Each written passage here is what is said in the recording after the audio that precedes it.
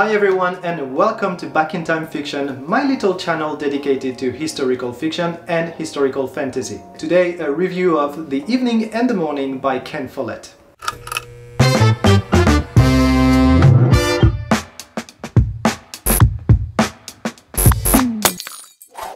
If you're watching this video, you are probably tempted to read the latest of Ken Follett's novel, The Evening and the Morning, and judging by his popularity, well, it makes sense. Maybe you've read some of his books, or maybe you've even watched some of the TV shows that came out of his books, like The Pillars of the Earth or World Without End. Plus, this one is also set to be made into a TV show, and if you are like me, you want to read the book before the TV show is made. Whatever the case, you are absolutely right to be tempted by The Evening and the Morning, but you are also right to check beforehand.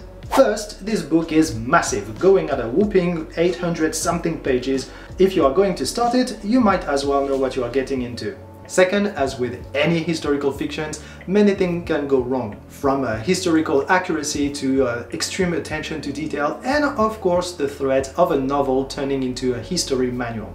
So, is The Evening and the Morning worth your time and money? Let me start by saying that I am not some kind of hardcore fan of Ken Follett. Obviously, he's a very talented writer, his world-building skills are amazing, as well as the depth in which he can pull the reader.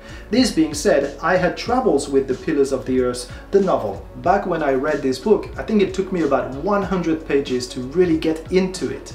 I couldn't connect with the characters and the story was a bit slow before it became very interesting. Then of course I got into this amazing novel and I read it with passion until the last page. But I must admit, this tough beginning didn't help me appreciate Ken Follett's writing. 10 years later, Ken Follett wrote The Evening and the Morning, a story set in a time and place I love to read about, the Dark Ages, and more specifically, the Viking Age, so I told myself, hey, I should give it a shot. Spoiler alert, it was absolutely awesome. I read the whole book in about 3 days. I gave it some of my sleeping time, eating time, family time. Well done, Ken, you did something amazing here. So, should you read the book?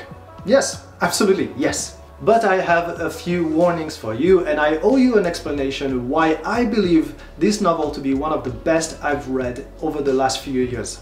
The Evening and the Morning is set at the very end of the first millennia in England. The south of the country is plagued with Viking raiders, and this is actually how the story starts, with a good bloody raid. No slow start here, the novel picks up after a few pages. The geography of the story will feel familiar to those who have read any of the Kingsbridge series, but it's not the only thing. The characters, while being different, have a very familiar feeling too. In this novel, we follow the many difficulties of a young man, the talented son of a boat builder, who tries to survive the raid of his village and the end of his family's business. The second character we meet is the daughter of a noble from Normandy who is just of age to get married but who has a little bit too much personality for most suitors. As fate would have it, she falls in love and this love will bring her very little happiness and many complications. Finally, the last of the three characters driving the story is a monk with a good heart, a strong devotion to his religion and a desire to build a center of knowledge for people who aspire to it. This formula of characters, though not being new, works extremely well, and while the monk tends to be a bit left on the sides at times, we never see too much or too little of each of them. And as usual with Ken Follett, those bad guys are absolute villains. I mean it in a good way, they are hateful. I absolutely hate those guys, there is no sympathy for them. No grey zone as far as bad guys are concerned here. Most of the secondary characters, they fall somewhere in that grey area between wanting to do good and having to behave badly, but the real bad guys, they are simply mean as hell. On the writing side, no surprise here, Ken Follett gave us something extremely solid. The story as well is fantastic. I will give no spoiler here, but I felt a perfect balance between slow growing process and life-changing events. And finally, on the history side, I am obviously biased, seeing that this is my favorite setting in terms of time period, but it also felt a lot more natural than The Pillars of the Earth, less forced in a way. Ken Follett obviously made a ton of research, but it never shows too much. However, I need to warn you, this book is brutal, and I don't mean this in a visual sense. There are not many battle scenes in The Evening and the Morning, and they are rather short, but psychological brutality, there is plenty of it, especially for female characters. It can be a bit hard to read sometimes, they go through a lot of terrible experiences. So if you are a little bit fragile emotionally, please be careful about some scenes. So let's recap.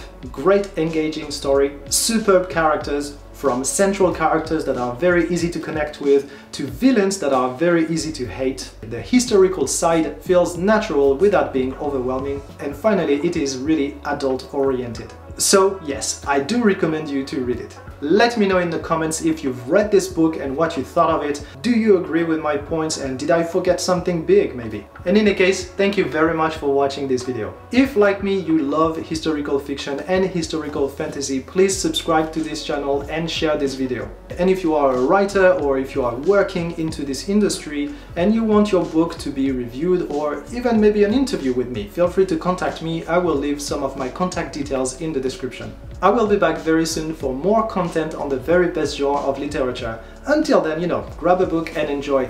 See ya!